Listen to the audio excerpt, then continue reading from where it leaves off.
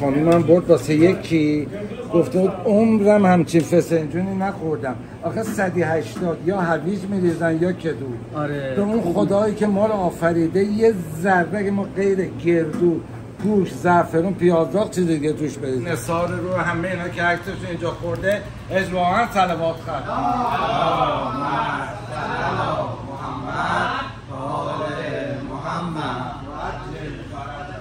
یا حسین خدایا ثوابش احسان شه به روی همه اینا که عکسش اینجا خورده، دستش رو دنیا کوتاه ببینید. پدر عزیزم به حق مولا هر اصلا در آرامش قرار بگیرن.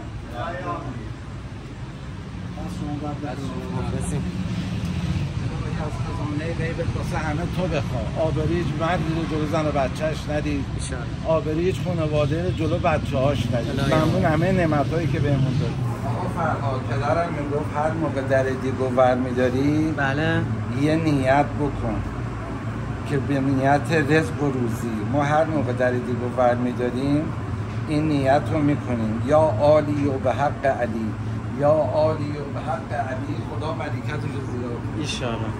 خدا به حق پنجشن هر که حاجتی داره برآورده شه ایشالله. الهی بومید.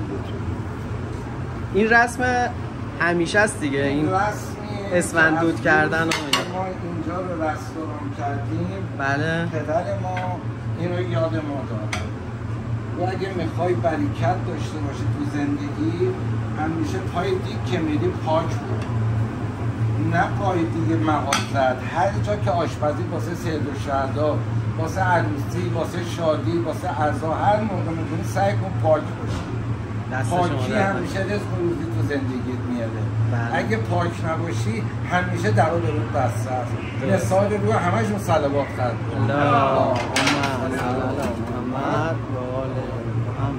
اون انتها که میبینین میدون خراسان خیابون تهیه و که اومدین داخل میرسیم به چلوکباب برادران بابا.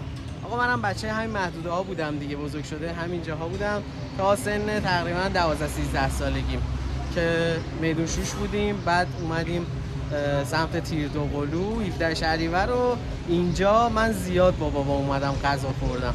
خودم هم که سالهاست مشتری شدم. خسته نباشید. مخلصم آقا طیب. قربون شما برم. چاکرم.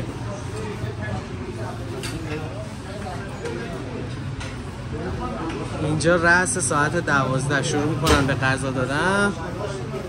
فکر میکنم 1-2 ساعت بیشتر هم غذاها نمیمونه. غذاهاشون خوبه و حجماش هم عالیه. آقا مکان عزیز خسته نباشید.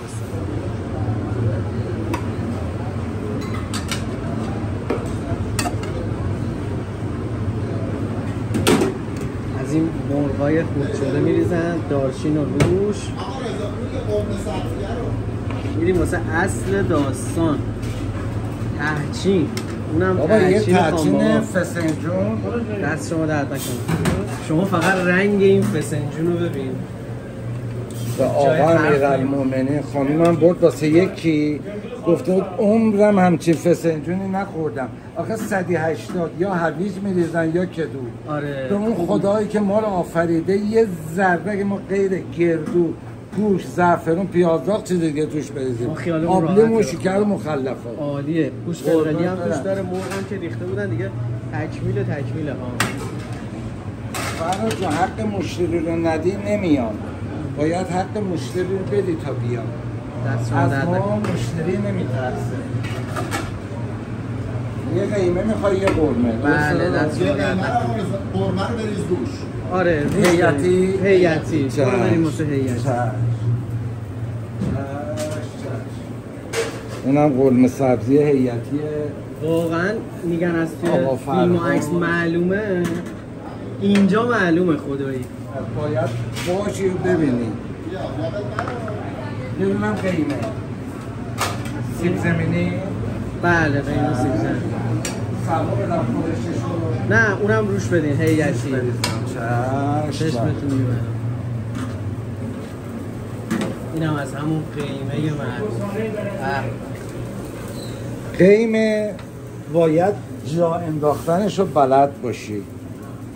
اگه بلد نباشی آبش یه بر، دونش یه بر، پیازداغ اندازه، سرخ کردن اندازه، چاشنیش هم اندازه. اگر غیر این باشه هر کدوم یه طرف میده. کنار غذاها یه ترچین هم داره ها. این هم از باقالی پلو با مرغشون. مرغ جا افتاده. همون رضا هنوز قابلمه میارن اینجا تو قابلمه غذا میگیرن. به سنت قدیم قابلمه‌ای هر کم که میاد اینجا به سنت قدیم به نیت پدرم باید این بچه‌ها رو تدیک حتما دهنشون بذاری. دستتون درد نکنه. زنده باشید. بهتون بیشتر دیگه اینا بریکت هم بابا.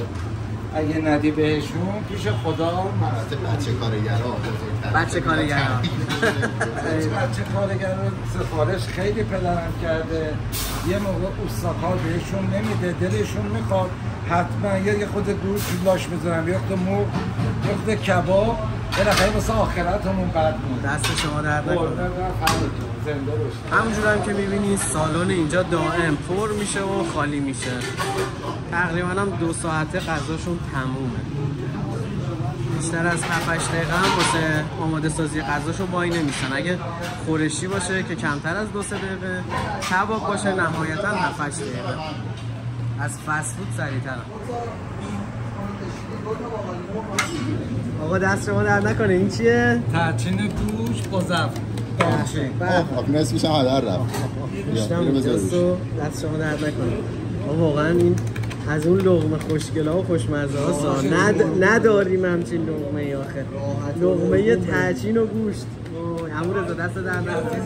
صفای شما.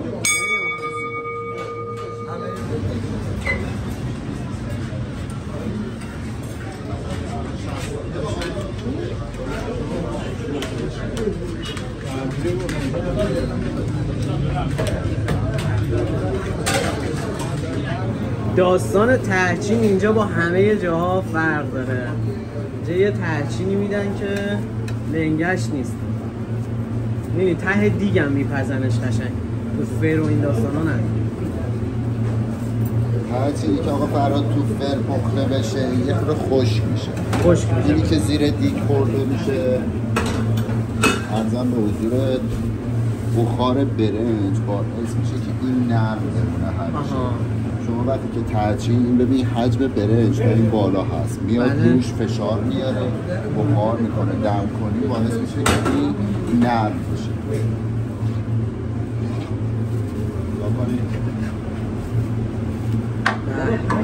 نرم آره قشنگ نرم.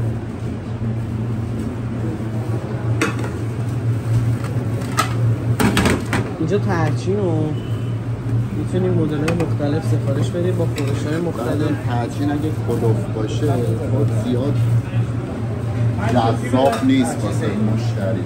حالا بعضی سلیقه‌ای دوست دارن. اصل ترچین رو حالا شما یه لایه برنج می‌ریزی، لاش مرغ می‌ریزی، زرشک می‌ریزی، دوباره برنج زعفرونی می‌ریزی. اینقدر این میشه ترچین. اصل ترچین اینه. حالا ما یه چیزی از خودمون اینو ابداع کردیم دیگه. مخاطبم راضی بوده، خوشش اومده، دوست داشته. این ترچین قیمه ما یه خورده برنج اندازه نیم پوز کفش می‌ریزی. بله. خورده مرغ می‌ریزی. یه خورده آب مرغ می‌ریزی که خود طعمدار بشه. با دارچین. این پودری که ریختیم دارچینه پس. بعد تازه ترچینش میاد روی اون برنج و مرغ و آب مرغ و دارچینی.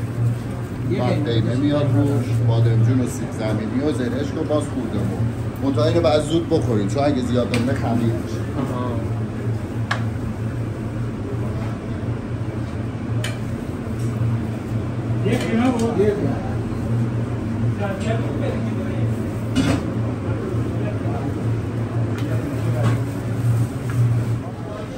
شما رنگ خورش قیمه رو فقط نگاه کن. قیمه امام حسینی این شکلیه.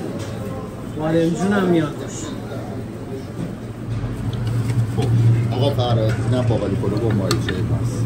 بله مایچه به سبک خونگی تو آره. اینو ما میذاریم تو آب گوشت بمونه که سیاه نشه گوشت. بله. ببینید گوشتو. آره. هرچی که در میاد گوشتش سفیده متوجه سیاه نمیشه. این بدون آب بمونه سیاه میشه. یه مایچه روم در حد 350 گرم تا 400 گرم میذاریم. اگر هم کم و کس داشته باشه از بغل مایچه ها که اضافه هست خودش رو جبران میکنه.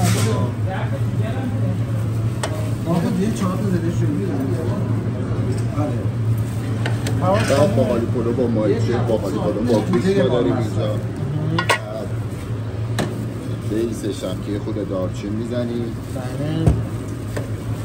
میریم واسه این سس مرغ ما چون ادویه و ارزم به حضور سرکه و آبلیمو میخوره خیلی خوش طعمه. یه خود از روغن و اون سسش میگیریم روی مایچه میریزیم، خوش طعمش میخوره.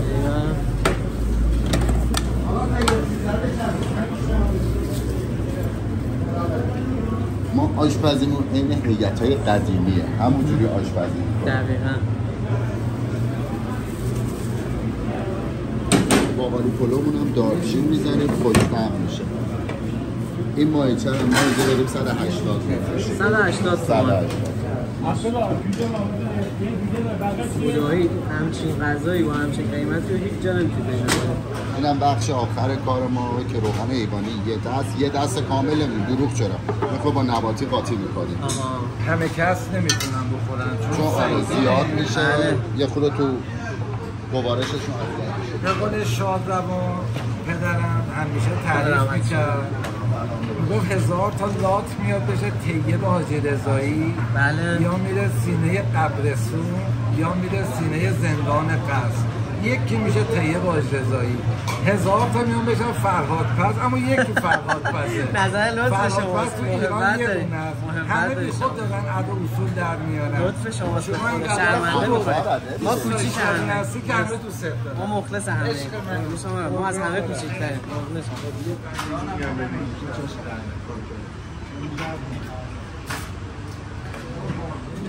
اینم از چلوکبابی معروف بابا. یه مش تعدیل بده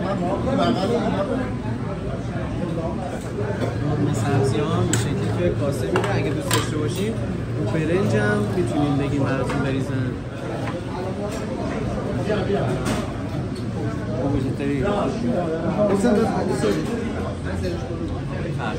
خب داداش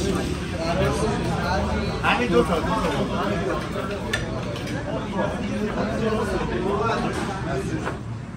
این عکسی که می‌بینیم با پدرم انداختم پهلوان علیرضا سلیمانیه. اونم تیم ملی کشتی ایران بود. آقای تمامی بود که قهرمان سوم جهان شد. بله. اینم رستم ایران میت قصار معروفه که عکس جوونیاش اینجاست. کشتیگیر به نام ایران بود. ایشون تهران داداش تیرخان حاجی رضاییه. اینم عکس خود تهران حاجی رضاییه. اینم که میدان ارباب زین العابدین، میدان اجاره اینو حسن خانبابا بود، بزرگای تهران دوره رضاخان. بله. دیگه از اون سربت به بعد عکس همه پهلوانا و ورزشکارا و کشتیگیرا و اکثر پدرای شهید اینجا هست. مردم میان اینا رو میبینن، دعا میکنن. اینا اکثرشون کسی رو ندارن، واسه ما اینا دعا میکنن چون دستشون این دنیا کوتاست. اینم جوونی خود پدرمه. اینم عکس ورزشکاریشه. اینم آقا ماشاءالله نامی بود که یه قهوه‌خونه ایران سال 1337 میدونش توش که الان چینی فروش رو هستن باز کردن که بعد اونجا رو به هم زدن. پدر من سال 41 اومد اینجا رو خرید. اینم دوباره یه عکس پدرمه. روحشون شد. روح همشون شد. اینم دوباره پدر برادران. ایشون دکتر حسین سعودی پور معاون وزارت بهداری دوره شاه بود، داروساز بود. اینام که همه دوستان پدرم.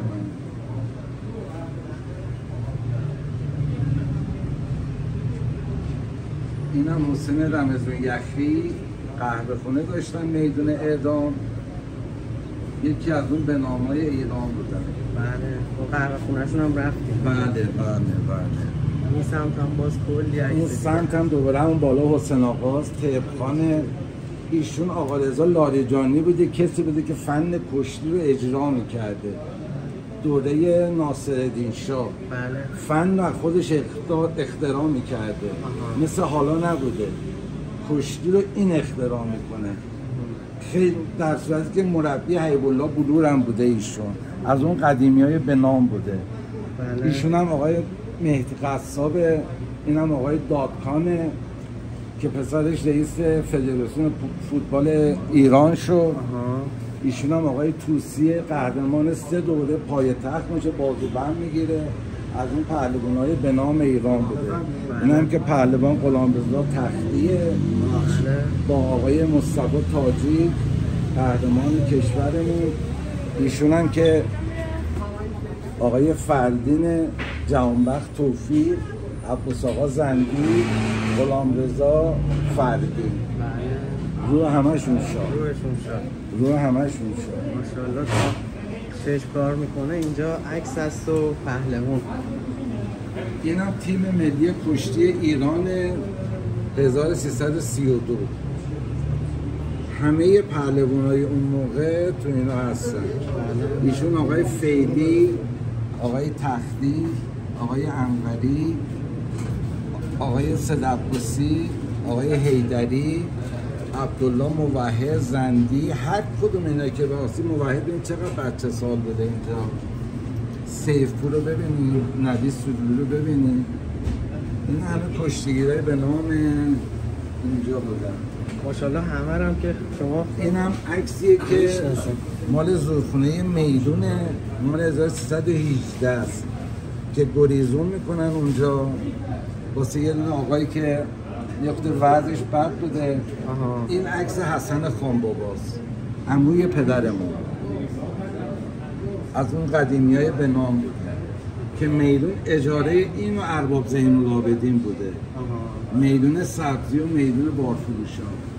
اون بالام که همه پهلوان‌ها هستن، حاج محمد صادق بلوفروش، یزدی بزرگ، دوباره حاج محمد صادق، ورزشکارای قدیم، همینجور بگی بیا آقای مصطفی دادخان، حاج حسن رزاق، حاج آقا شعبان جعفری که درسش این دنیا بود جاست، عکس جوونیاشون اونجا با برادر ناصر فرهاد. این کناری هم خود ناصر فرهاده، دارن اینا رو تبعید میکنن بندر عباس.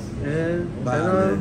ایشون دعوا کرده بوده یه قتل میکنه، باعث اون قتل که میشه تبعیدش میکنن دوره رضاخان بندر عباس. این هم دوباره جوونیای پدرمه. اینا هم دوتا برادرم هم که عمرشون دادن به شما، دستشون این دنیا کوتاست.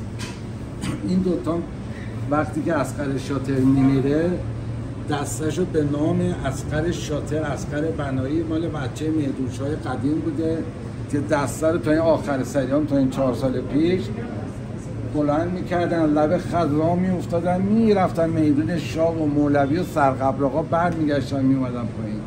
دوباره اونم عکس طیب خان تولد به سرکوچکشه با بچه محلاش، اونم کناری اصغر پسر بزرگش بود، خانوم اولش. روح همشون شاد که دستشون این دنیا کوتاست. دوباره این ور یه مش پهلوان داریم. این عکس هم مال دوره قاجاره، مال تقریبا 140-150 سال پیشه که من اصلا این رو نمیشناسم. دستشون این دنیا کوتاست. حاج محمود حاج نبی یکی از اون مشتیا بود. آقای عابدینی، برادران عابدینی که هیئت عشاق و رضا رو داشتن تو خیابون شریعتی. از اون بالان بگی بیا آقای بلور علی آقا تک که زورخونه خیابون ریو داره، آقا موسوی.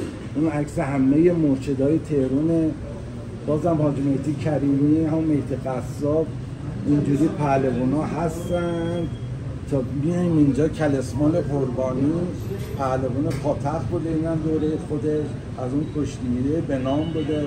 حاج آقا میرطاهر مرد حق بوده دیگه. اینا بچه محلامونن و دوستان پدرمون همچنین میایم تا اینجا. و اینم دوباره جوانای پدرمه، مال 1318 یا 20 خونه دایی پدرم ایناست.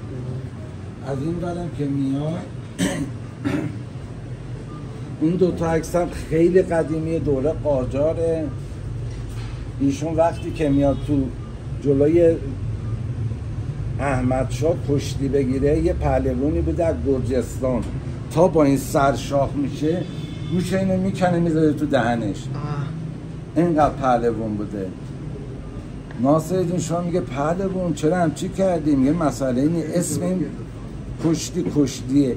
کشتی هم که کشتی. دوباره وقتی که با ایشون سرشاخ میشه دست میکنه شکم جیگرشو در میاره. چه صحنه جیگرشو در میاره که در جون پهلوون میمیره. این عکس‌ها مال همون دوره است، قدیمیه که من نمیشناسم.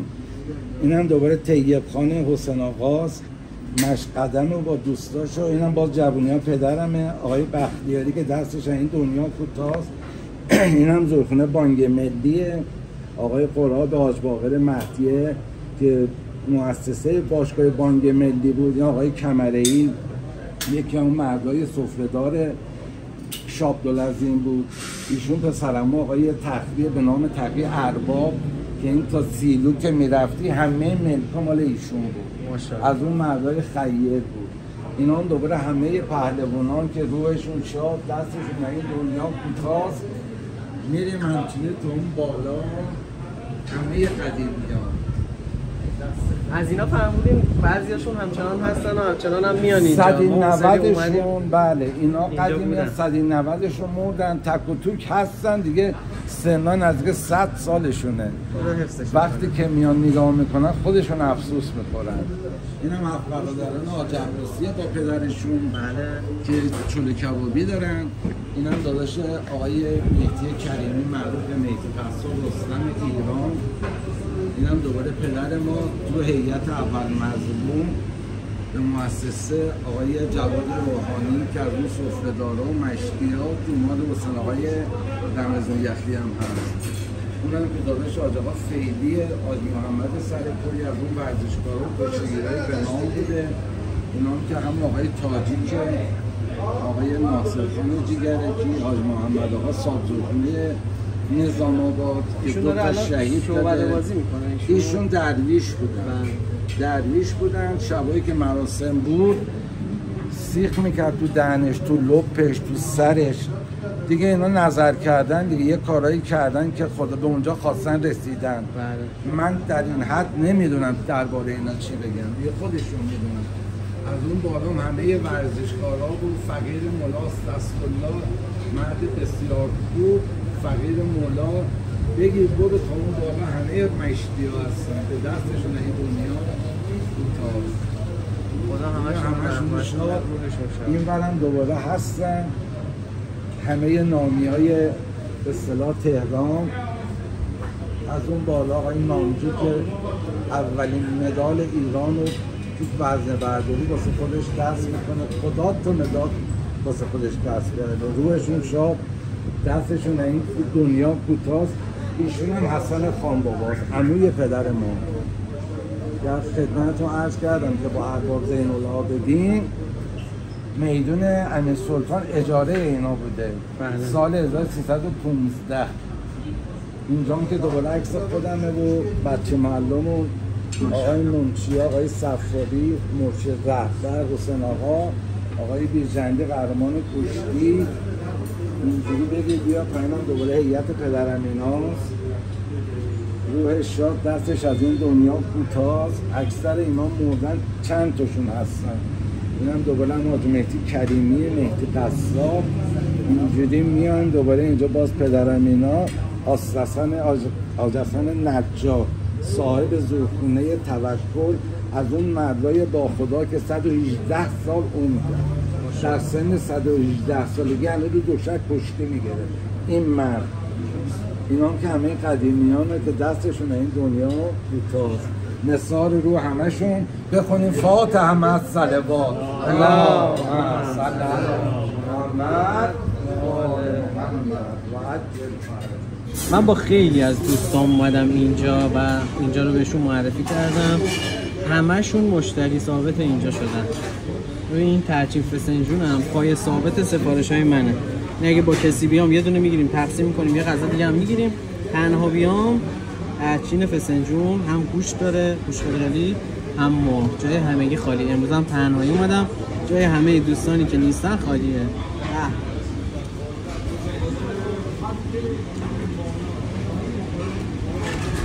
خیلی خوشمزه است. خیلی خوشمزه است. دمتون گرم. اونایی که قدیمی ان میدونن که دستمال کاغذی سر میزای رستوران ها نبود، از این کاغذهای نازک بود، کاغذ کرام، بعد اینا رو استفاده میکردن به عنوان دستمال کاغذی. سلام داداش، خوش اومدید. قربون شما برم، سلامت باشین آقا طیب. مرسی. راجع به رزومه این رستوران واسه بچه‌ها توضیح میدین؟ اینجا پدر من بارفروش بوده، میدانی بوده، میرزای تهران بوده. اینجا رو سال 1341 می‌خره برای اشمازی خودش. کبوتر بازار، قناری بازار، سره بازار. اینجا رو میکنه با تو. تا سال 1357 هم که انقلاب شد دیگه قهوه خونه ها رو جمع می‌کردن. پدر ما کرد اینجا رو چلوکبابی. 57 سال چلوکبابیه. دست خودمون. شما برن سلامت باشین. اینجا به صورت خانوادگی داره اداره میشه دیگه. بله درسته. همون رضا شما خدمت شما عرضه بدارم که پدر من یه وصیت کرد. بله. گفت سعی کن همیشه پشت به پشت هم باشی. میگه برادر پشت برادر زادم پشت، درخت بی برادر کی کند روش. وقتی که پدر ما اینجا رو به نام ما برادر کرد، ما نداشتیم چراغ اینجا خاموش شه. الان هم دست بچه‌هامونه. اینا دارن نظارت میکنن، ما مدیریتی این بچه‌ها رو به گردن گرفتیم. ضمن خسته نباشی آقا فرهاد، روزی که پدر ما اینجا کرد چلوکبابی، من خیلی باهاش بحث میکردم. گفتم بابا شغل ما قهوه خونه است، ما چجوری میتونیم غذا بدیم؟ بابا یه کاری میکنیم یه غذای دست مردم بدیم، مشتری خوشش بیاد، بعد هم بیاد. اون ور کردیم چلویی، یه در بزرگ این وسط بود، یه در بچه هم اینجا بود. این ور قهوه خونه. خدمت شما عرضه بدارم که اون موقع کرایه هلندی می اومد به نام کرایه دو چک باشه. 24 کیلو 10 تومن و 5 هزار. بابام خدا رحمتش کنه میگرفت اینا رو آب میکرد، روی غذا اینقدر روغنه میداد. الحمدلله از روز اول هم جنس خوب دادیم، هم روغن خوب رو غذا دادیم. انصاف تنها وجدانی که حکمه که احتیاج به محاکمه نداره. کسی که انصاف داشته باشه، خدا رو در نظر بگیره، همیشه تو زندگیش برکت هست. این غذا رو که ما شروع کردیم به فروختن دیگه روز به روز ادامهش بیشتر شده و خورد به مارنزون. گفتم بابا مشتری‌ها خیلی زیاد شدن، چیکار کنم؟ گفت در قهوه خونه رو بکن، یکیش کنم قهوه خونه رو جمع کن. دیگه از اون سال به بعد الحمدلله روز به روز بهتر شد و خدا رو شکر که زیر سایه پدر ما داریم هنوز زندگی میکنیم. همین که غذای خوب میده، مردم میگن روی حاج جواد آقای خان بابا شاد، همون ما رو روحشون شاد. یه روز همینجا من نشسته بودم، گفت بابا اگه من مردم این غذا رو عوض کنی واسه جیوه دنیایی اون زیر نفرینت میکنن. گفت سعی نکنین غذا رو عوض کنین. خودش هم بهتر دادیم. از قبضی بهترش کردیم که بدترش نکردیم. اگه لایق باشیم بعدهم که بچه‌هامون دارن ادامه میدن و اگه خدا بخواد همین ادامه خواهند داد. همینطور هم هست. وجدان داشته باشه، مخصوصا پزنده ها. اگر وجدان داشته باشن بعد غذای خوب دست مردم بدن. چون با جون مردم دارن بازی میکنن. اصلا پول بیرحمی زن و بچه‌شون میخوان بعد واسه مشتریشون. پول بیرحمی برکت نداره. پول بیرحمی هیچ موقع برکت نداره. یه موقع مشتری میره بعد میگه آقا اشتباه نکردیم، میگم زیاد گرفتیم، میگن آقا خیلی کم میگیریم، میگیم برو خدا برکتشو میده. دستون درد. از قیمت غذا هم کاملا مشخصه. ما هر دفعه اومدیم اینجا قیمتاشون انقدر خوبه نسبت به این کیفیت که واقعا هیچ کس اینجا راجع به قیمت صحبتی نمی‌کنه. چون برادرزاد منه. آقا فرهاد، ما سال به سال قیمت‌ها رو تغییر نمیدیم. اینقدر الان شرایط اقتصادی رو بد کردن مجبوریم اینو بکنیم، اینجوری کنیم. بله. یعنی نسبت به جا خیلی من خودم یه هات خوردم 120,000 تومان. همینطوره. نگاه کن یه باقالی پلو با گوشت دارم من اینجا 150,000 تومان. بله. اصلا این برادرزاده من رفت یه چلوکباب لقمه گرفته 193,000 تومان. 193,000 تومان خدا شاهده نمیده. نه. فقط حق مردمه. به خدا پول بیرحمی پول زبون نسخه میشه. ای همکارای خوب من گرون فروشی نکنید. اینم آقا مجتمع داداش خدا رستون. آقا نظرت چیه؟ عالی. چه غرفه‌ای ده. عالی. آقا نظر شما چیه؟ من نظر خاصی نداره.